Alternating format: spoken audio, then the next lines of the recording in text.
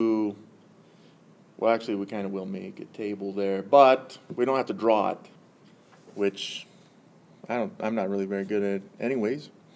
So this would be 2 to the power of y equals x, and that would give us this table, something like this, x and y, and we'll have a few values in here. The difference, though, is now we're choosing values of y to find x, right? So we're going to choose values of y like this, and since it's 2 to the power of something, it's kind of going to mimic the last problem. We got 1, 2, and 4, 1/2 and 1/4.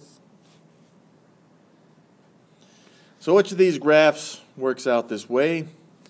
Let's look for 1, 0. This one has it. This one does not, so it's no good. This one does not either, so by elimination, those two are eliminated, but one of these two should be it. So let's look at the next value, maybe 2, 1 or 4, 2. It's up to you, really. So 4, 2 would be right here, and this line doesn't go through that point, so this one is no good. So it must be this one. Let's check. 4, 2, bam. And what was the other one? 2, 1, nailed it.